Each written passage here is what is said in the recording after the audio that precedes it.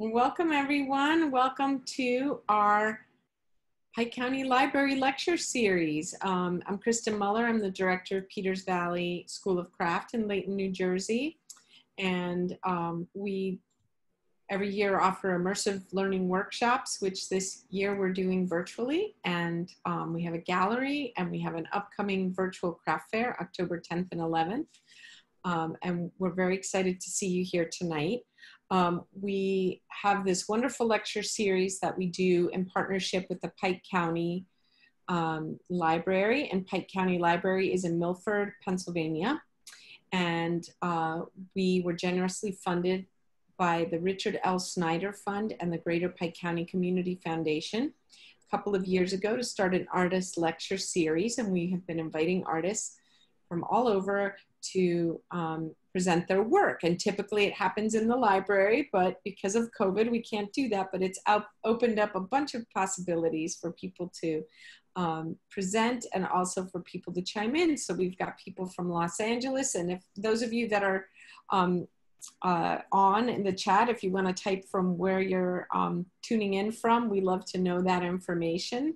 And we just find it really exciting. So tonight, we welcome Carolyn Herrera-Perez, and Carolyn is our guest curator for an emerging curator for Peters Valley Present, which is a retrospective exhibition that was supposed to happen at the NCECA conference, which is the National Ceramic Education Council of America conference that was supposed to happen in Richmond, Virginia, and was canceled due to the pandemic, but is going to, open this Sunday via virtual presentation at Peters Valley on our website. And we are going to be hosting the opening next Wednesday. So I wanted to get that out of the way. I wanted to let you know a little bit about Carolyn. She identifies as she, her. She is a researcher, writer, and maker based in Peekskill, New York. She's a current curatorial fellow at the Cooper Hewitt Smithsonian Design Museum. She's pursuing her Master's of Arts in History of Design and Curatorial Studies at Parsons and Cooper Hewitt. She previously served at various art nonprofits in education and ceramic research. Herrera-Perez first studied art history and ceramics at SUNY Potsdam and has previously been a ceramist and studio assistant at various ceramic studios.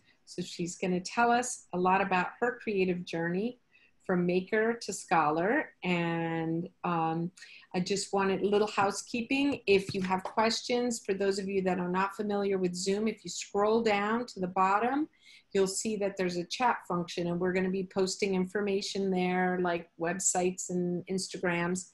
But if you have questions, if you could put them into the Q&A when we're done with the presentation, we will ask some of those questions. So welcome, Carolyn. Thank you. Thank you so much. So I'll start screen sharing. Thanks for welcoming me and everyone. It's so nice to see you here and see friendly faces. All right, let's take a peek.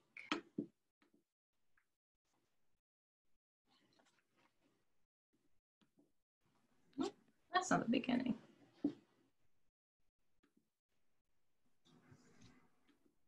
All right, how's that, Kristen? Perfect, I can see you beautifully. Great. So hello, everyone. My name is Carolyn Herrera-Perez. My pronouns are she, her, hers. I want to thank you all for joining me. When I first agreed to deliver a presentation to you all, I thought that it would be in person. And so much has just shifted since then. And despite the changes, I'm really happy to be here. And I actually think that this pivot has developed a new appreciation and new opportunity for the exhibition that I curated, Peters Valley Present. So there's been a lot of shifts since the pandemic started. The show was originally to be held in March, a few months ago, at NCECA in Richmond, Virginia. In case you're not familiar, NCECA stands for the National Council of Education in the Ceramic Arts. And for me, it felt pretty kismet. If you know me personally, I've gone to the conference pretty frequently since I started studying ceramics as a maker. and then studying ceramics as a researcher. And I think for a lot of clay people, going to NCCA can be quite a game changer, and it was for me. And when I originally saw the call for emerging curator to collaborate with Peters Valley as they were celebrating their 50th anniversary, I was like, I have to apply. And thankfully I was chosen for the position. I'm so thankful for that. And so Peters Valley Present, it reacts to the last 2 decades of ceramic programming designed by Peters Valley ceramic head, Bruce Denner, who's also an artist and maker himself and a ceramist. Inspired by the school's summer course offerings and catalogs that I had the great privilege of going through while I was at Peters Valley, the exhibition shares many approaches to the medium. This exhibition appreciates a myriad of ceramic making methods, and 29 artists are in the exhibition. And I was specifically interested in Bruce's time and programming at Peters Valley because, well, I found it just really dynamic, and I knew that it would be, well, at the time I thought at least it would be shown at NCCA. And with that came hopes of attracting those who have never visited Peters Valley. And my goal was to have a summer course catalog come to life. And I also hoped that those who had instructed, assisted, just been a part of the community that is ever growing at Peters Valley would also feel reconnected with the school once they were there. And part of my choice in choosing the artists that I did comes from a place of, well, once being a ceramist and maker as well. And I think that some of my favorite writings and interpretations about the medium comes from ceramists. I think that curating the show, I also wanted like this sense of wonder to be about, and that potential that is also so apparent in flipping through the summer session catalogs like I just showed, or the things that are ever abundant and lush about the environment.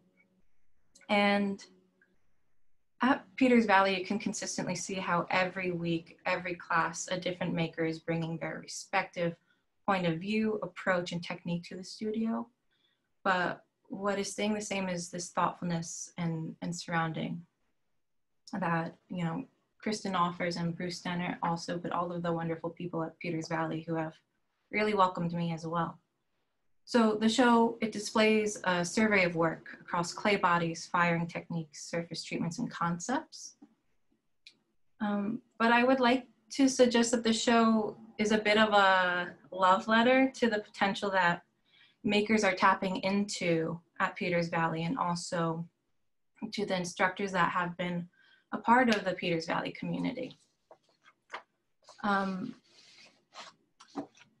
A few weeks prior to the conference and exhibition opening, and to keep all safe at the first approaches of this pandemic, the NCCA conference was canceled and the exhibition was postponed. And now the show convenes in a different way, and not in a physical space, but in a digital one. And, you know, despite the associations that one might glean from ceramics, you know, tactility, that hands-onness of it, and the traditional or analog aspects of it, many of us ceramists find ourselves interacting just like we are now in new digital ways. And like so, the online exhibition, the online adaptation of Peters Valley Present has lent new opportunities and meaning to this exhibition to me, and I hope to you as well. And it has invited more folks to interact with the show, much more than what was possible for the original 3-day exhibition. So, well, we look forward to seeing one another again in person, on campus, and hopefully back in this very studio at Peters Valley. This time has also offered a feeling that being present is not just about the physical presence. Instead, you know, I'd like to offer that being socially apart, and especially something that we're learning right now, being socially apart can be a compassionate and communal act, offering us new ways to stay connected until the future. So in the spirit and maybe even the vulnerability that may come with that, I'd like to discuss with you my background, my path from making ceramics and essentially committing myself to thinking through clay, not just as a maker, but also as a researcher. And I also hope to offer, in this practice of mine, offer academia, I guess you could say, a way to think about culture at large through the material. And that's a lot, but it is my hope. So first I'll share a bit about myself and my ceramic work, discuss this shift and engagement in researching ceramics and the decision to pursue graduate school. I'll also discuss some projects that I'm looking at right now and artists that have inspired me, and ultimately how I try to harmonize life as a maker and researcher. So as you can see, everything for me stems from family. My mother on the left, looking at the left picture here, her name's Barbara Bohuniak, and my dad on the right is Hugo Herrera Jr. And you could see them holding my best friend and older brother, Hugo III.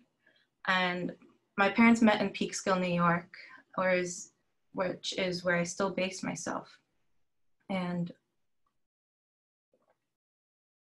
my parents met there, and my mother's side and parents were also born in Peekskill to immigrant parents from Poland and England. And meanwhile, my dad's family also came to Peekskill in the 70s from Hong Kong, Ecuador, and about the time when he was 14 years old.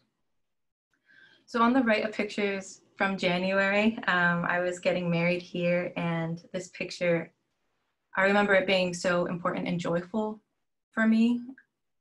My parents divorced when I was 6 years old, and there's not a lot of memory that, or a memory of them just together. And I remember this picture being so novel, and I don't think I've had a picture with them together, let alone on their laps, since they divorced. So I bring this up because I feel like I have been brought up simultaneously in kind of two different environments. During the week, I would be with my mother in rural New York in Red Hook, which is a predominantly white area. And then on the weekends, being brought up in a diverse neighborhood like Peekskill, New York, where I continue to base myself, which is a little city that still has a large Ecuadorian community.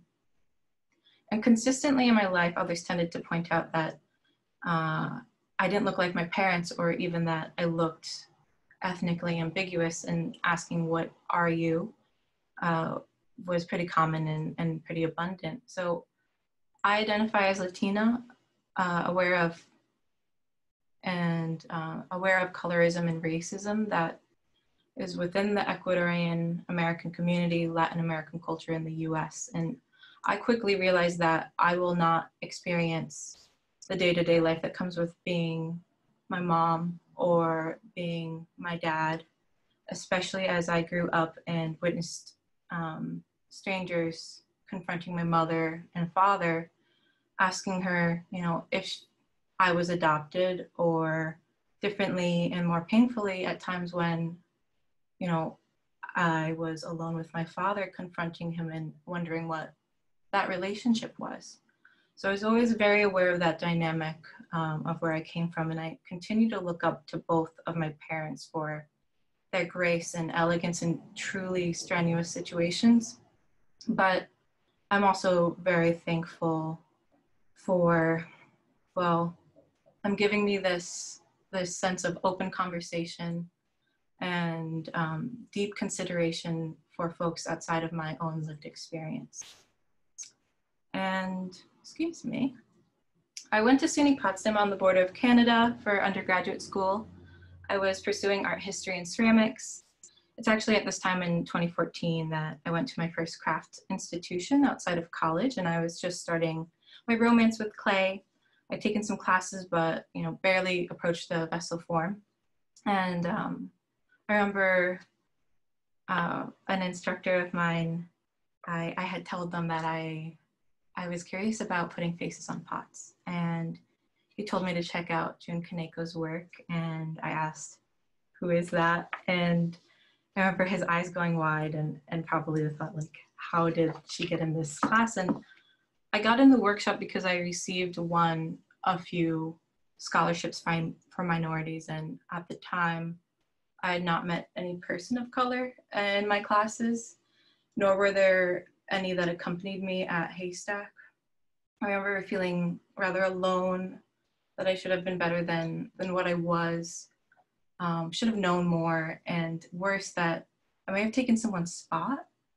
And it's that discomfort and that worry of taking up space that I still toy with in my mind, because for me, I started to ask the question and realize the impact of simply asking, you know, what if my first years in ceramics and in craft had been surrounded by other people of color? And this brings me to the Color Network, and little did I know that there were seeds already planted to answer this question. And so the Color Network was officially formed in 1991, disbanded in 2007. And it was founded in response to this scarce visibility of Black ceramists. Artists within that group were Winnie Owens Hart, Ellen Day, Patsy Cox, and Paul Andrew Wandless. And luckily enough, Paul Andrew Wandless is also within this exhibition. His work's fantastic. And so a short few years later, after my first steps in craft and that concern that I had first, the Color Network kind of reanimated. And in 2018, to assist the development of emerging ceramics of color. Artists in the group include many that I still look up to today: Natalia Arbelis, April Felipe, Salvador Jimenez Flores, Adam Chow, and Yinka Oracadia. I'm constantly amazed at this community that they created, this database and the programming, and I really hope that you all check this out as well. So it's about 2017 when I'm a few years out of school, working for the Marks Project while volunteering at Peekskill Clay Studios as a sort of assistant, mixing glazes for the studio and working on the next few pieces that I'll show you. This is a cup from 2017. I used to make these simple cups because I've come to realize that maybe they felt a little safe for me. There were some problem-solving aspects that I liked, like thinking about ergonomics and the hand around the form, and just how I would interact with the piece, which are all thoughts that I still bring to different practices. But every time I would make these pieces, I would flip it over and sign with like this quickly sketched face and my initials. And I really soon found that I liked the bottom of the pot more than what I was making. So I started putting faces on my pots, but also diary entries. And I've come to realize that I have a rather large diary journal note-making practice. And it started to feel natural to put my diary entries on my pots. For a few months, I would treat my vessels like notebooks and add sketches and faces that were not planned in any way. And I loved this practice, especially in a shared studio space. Sometimes they were funny, or maybe the pieces were a little off-putting, but I always hoped that they were relatable in some way. I just like the idea too of making my insecurities like physical and aesthetic and utilitarian. And so this piece, it says, because sometimes it can be hard to decipher that, the script, I'm not so sure of what I want, but I move forward. I've been making and changing. Well, a lot of the time it can feel like a mistake, but I'm compelled to make them. So I do, And can I just say I'm happier? And let's see. I don't have these pieces anymore. I sold them all or I at times destroyed them. This one says, I don't want to be vague. I want to look you in the eye and be see-through, but I'm not sure if I can because I want to be good to you. And whether or not I deserve it, I won't. And I love you too much, truly. And, you know, these are conversations that are kind of normal for me to have in my diaries. I never thought that I'd really talk about my diaries, but I often write to a you, the person that I'm hoping to really kind of suss out a conversation with. And this continued for a few months. And, you know, I also started doing something else that was uncomfortable for me. I started trying to learn Spanish also on my pots. And, you know, these connotations of selling and destroying these diary entries, the vulnerability, the insecurities of it, I still really love, but I don't make things like this anymore. But I also came to a point where I didn't feel like it was authentic of me to use this color scheme, blue and white.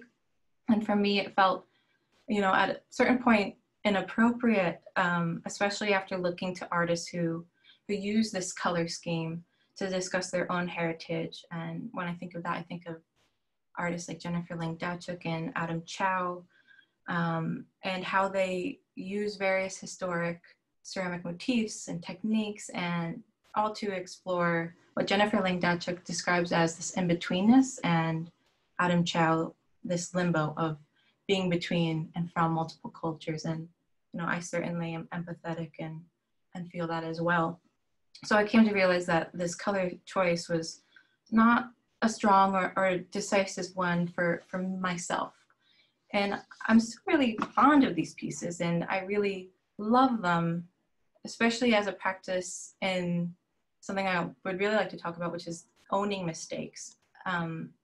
Especially as you see here, like the practice of Spanish on my pots. And this one also, you know, just changing relationships and breaking up with someone, or the love involved in that, and some love that dissipates during it. And, you know, I was in this piece discussing the song Bolero Sabor a Mi, which, you know, in the song, it discusses, you know, having the presence of someone for so long that the flavor of someone kind of gets infused into you in a way.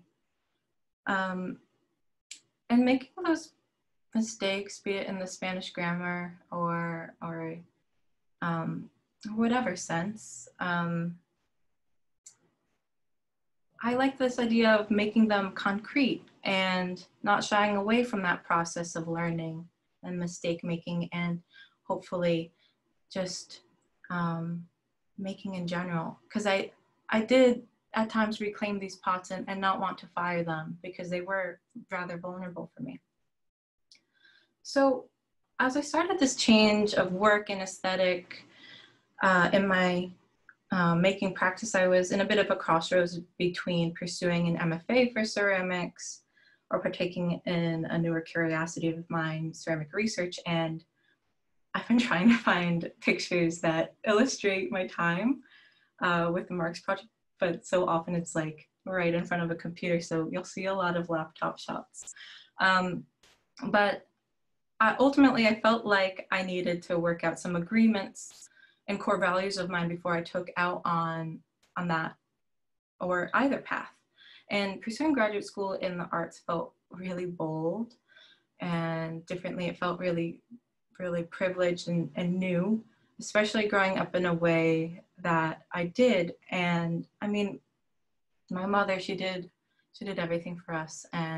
But you know, financial security was never something I experienced. And my mom made, and my dad, they both made so many compromises to let me, get me to even go to undergrad. And so the idea of going to school for something that no one in my family had yet partaken in was a big leap for me. And I also wondered where my voice might be most useful. And ultimately, I chose to pursue my master's in history of design and curatorial studies at Parsons. I research what I do, not just for myself, though that always felt really important, but for all those like my family and friends who are very materially and emotionally intelligent, who, if only interpretations and representations of themselves were extended in the material or the study or different curatorial projects even, they'd absolutely be interested. And so, you know, out of everyone, they continue to be those who I trust most as I work through various projects. So a lot of my days look like this. Before the pandemic, my husband and I lived in Peekskill, and he would drive me to the train at 7:30 in the morning, and he'd go up the river to Kingston as I headed down the river to school. And so we'd both be in our cars or trains over an hour just to get one way to the places that we needed to be. And my husband, he's a mechanic, and his family has been at it in Kingston for just about over 20 years. And they just bought their own property to expand their business. And as he would be working all day, and I would be in school all day, and we'd finally get home and meet back at the train right at 7:30 p.m. And I miss him so much. So in the pictures, I'm studying here for an exam, making flashcards, and Daniel here is fixing cars and killing it in the auto shop. I'd like to talk a bit about the balance of being a maker pursuing academic studies. For a while, being a maker and academic did not really align comfortably, and sometimes it still doesn't. But I have chosen to straddle them like I try to with other dichotomies in the world, in my world, the dualism that comes with being Ecuadorian American. And I often felt like personal narrative, which was so apparent in my ceramic work, was not legitimate in academic writing. And I think that is changing. And maybe to accelerate change, you know, sometimes you just simply have to do it. And I think that ceramics provides a wonderful opportunity, and I'm very biased, but I think it provides a wonderful opportunity and lens to work through different aspects of just being human. And from a personal space for me, I think that the material, the potential of it, its molding, the making of it, and with it, was for me intuitive and healing and emotional.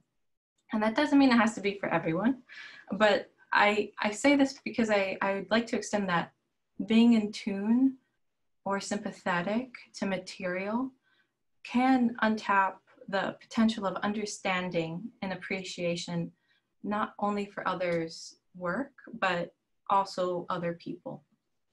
So this slide, you know, it has a few of my current projects or past ones. Right now I'm working with Cristina De Leon. She's a Latino design curator at the Cooper Hewitt, and helping build a Latin American design wish list to further acquire works at the Cooper Hewitt. Amazing to me is finding, you're seeing above in the center, a work by Lady Pink, which was one of my very first projects in a class of mine. This poster is from a book project called Your House is Mine. And Lady Pink is I just chose this piece, but she is an Ecuadorian American like me. She came to the States just like my father at the same time period, and she's a graffiti artist and started tagging at 15 on the subways in the city. And, you know, it's amazing that, and really affirming that within the Cooper Hewitt still, and in these new experiences that, you know, I still find ways to connect to be it my Ecuadorianness and or just concerns of accessible making that comes with making poster art or graffiti.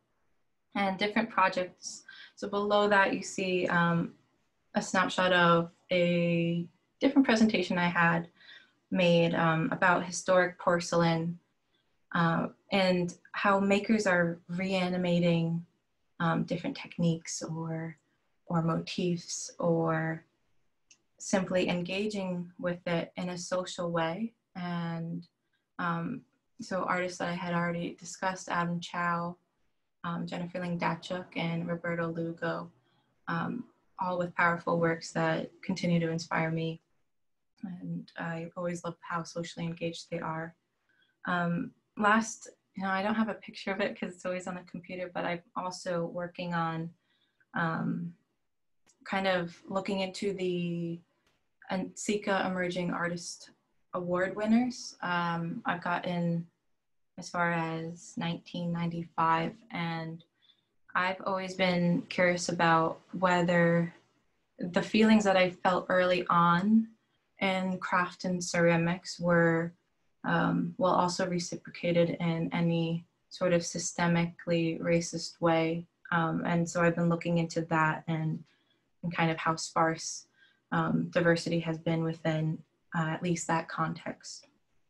And so that last project, you know, it brings me to maybe something a little bit odd when I'm talking about ceramics, but I read a lot of sci-fi, fantasy, and Afrofuturist novels. And I think I have come to really need them, especially right now during all of these changes and upheavals. And if you're looking for a positive future, I really suggest that you look at the work of N.K. Jemisin and Octavia Butler and the like. But I think, well, I just finished reading the Broken Earth trilogy and by N.K. Jemisin. And most recently I opened up Parable of the Sower by Octavia Butler. And I was really happy to find that Jemisin had written a foreword, and she writes that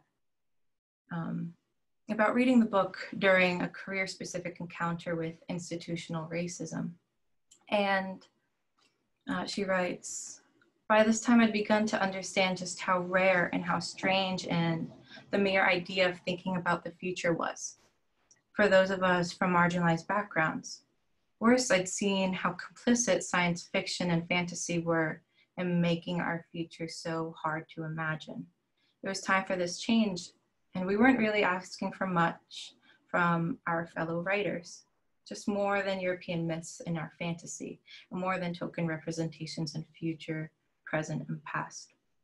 And so I think that many of us, and you know, me, I've been yearning and I have been working towards that future where representation of marginalized folks becomes present in the future, present and past of ceramics and craft. And I hope to further that scholarship and representation. Before, I did feel like it was hard to imagine a future for me in ceramics and in research. But I feel so affirmed by the makers that are here and inspiring me, and the Color Network, and thankful for those mentors who continue to tell me that my perspective and concern is important. And so with that, you know, just icebreaker, I have to thank the squad. Thank you, Peters Valley, Kristen, Grace, Bruce, Brianna, Jennifer, and Rachel for having me and continuing to be a support to me in the past year. And then, of course, my family and friends, my mom, dad, Daniel, my husband, and my best friends, Jordan and Julia. And I'd really like to thank a mentor of mine, Marisa Scotch, who, when discussing the topic of my presentation, she just told me to go for it and to own it and to believe in myself. And I really appreciate her input. So thank you.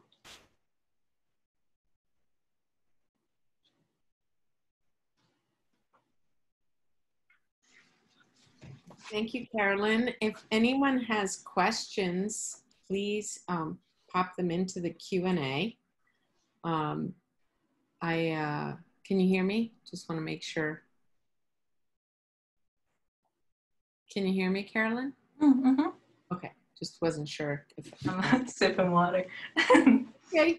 I just wanted to say that, thank you for being so authentic. I think that's something that we all need. And I can relate on many levels to what you're saying as somebody who lives in the space in between, as maker and as an administrator, as an immigrant, as a child of two very different ethnicities.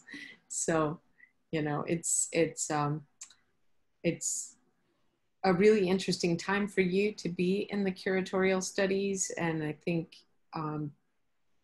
while certainly art history and pursuing the arts seems of privilege, it's so necessary to elevate voices and rewrite the story by not really eliminating a story. It's just building on the story, right? Like adding another perspective. So I think that's, really great. And I can't wait to see what more you do with this and the opportunities of being at the new museum and the Parsons and the program, which is so strong. And I'm sure it will provoke you and push you to new levels. And thank you so much. I've got a question here.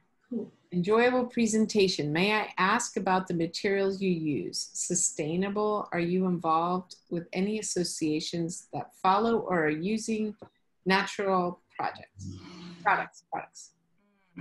Yeah, I think that back when I was making, it was always, for the most part, porcelain. And I think that I'm way more in tune with the environmental impact of what ceramics is, but back then I certainly was not. I think sadly the most that was reclaiming clay and being very, very choosy about what I fired. But it also, I know the question's for me, but Kristen, I was wondering if you have any feedback on that question. About, well, it's really interesting because I wood fire and I burn trees, right? But there are trees that are felled by professionals and I fire once a year. So there's like a concentration of energy. Yeah. But, and there's been some research on the CO2 and all of that. It's complicated. I think that our living and breathing has an impact on the environment. And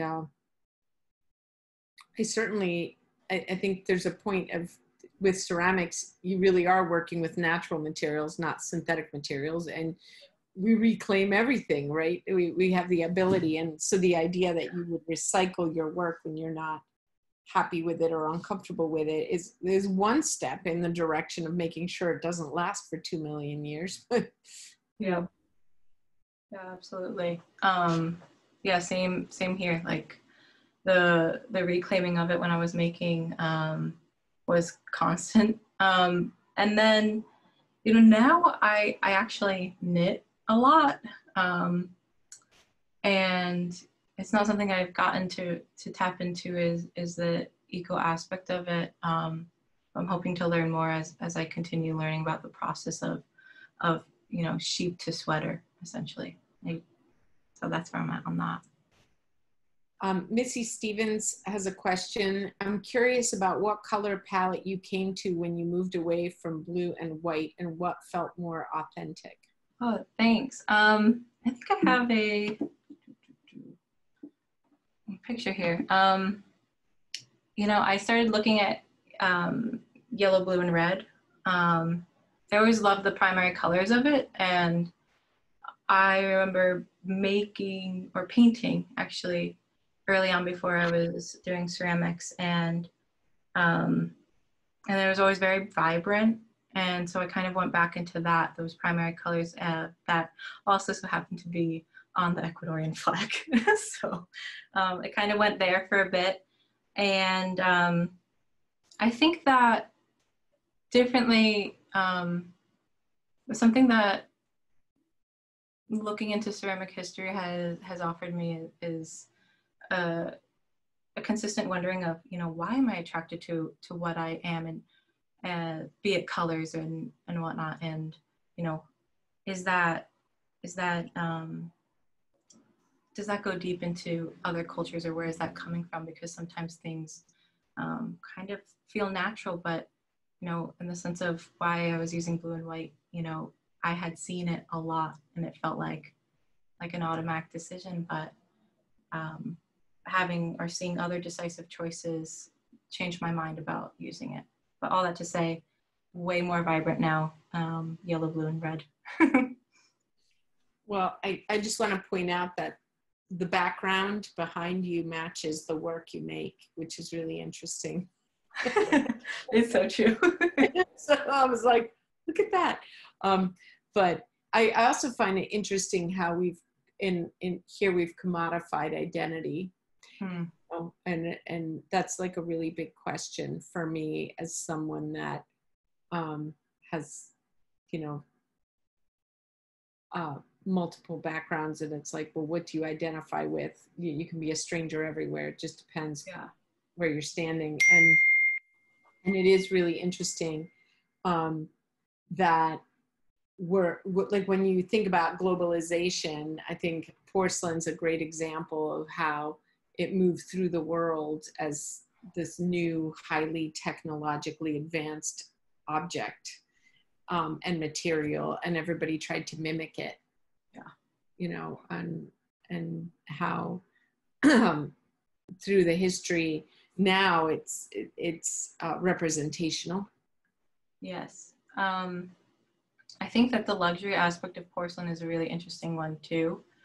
A different thing that I'm fascinated by is the use of clay body as symbol for culture as well. You know, artists who use terracotta or porcelain or stoneware, and when that feels right for them. And ultimately, you know, I think that what I make now, it's just to have the utmost decisiveness and to know why I'm making the decisions that I am. That is really important to me. Yeah. Thank you. So Michelle Gans has another question. Clay and their elements, are there some better than others that you find more durable or pliable? So clays that are more durable and pliable that you prefer to work with. I really like, you know, there's some, I'm bad. I'm like, I think everything's great, but I would say that my least favorite clay is this. Kristen, have you ever heard of B-Mix? Yeah. Oh my goodness, it's so strange. Yeah. It's like this, it feels synthetic, and I've never, when you reclaim it, and put it in a pug mill if you need to, it just like, you add water to it and it just does not soak up the water, and it sloshes around. And but I hear it's really pliable and like kind of looks like porcelain in a way, but that's one that I wouldn't enjoy. But I think all clay bodies are really, really wonderful. I think that next I'd like to get it back into like a red stoneware that's really groggy, and that's very durable. Yeah, I think that the difference is that the highly processed clays, our clay minerals now, are really small particles, and they're made for industry. we're a consumer, and so we have highly refined materials. So our ancestors did not have that, and they're much more open and will receive water a little easier. But yeah. Does anyone have any other questions? If not, in the chat, I think we posted Carolyn's website, her Instagram. Join us next Wednesday because we will have the opening reception for the Peters Valley Present exhibition that now can reach a much larger audience. And thank you so much, Carolyn. And thank you everyone for tuning in. It was really exciting to see people from all over, including a retired ranger from the Delaware Water Gap. Nice. So very exciting. Thank you. Thank you so much. Bye, everybody.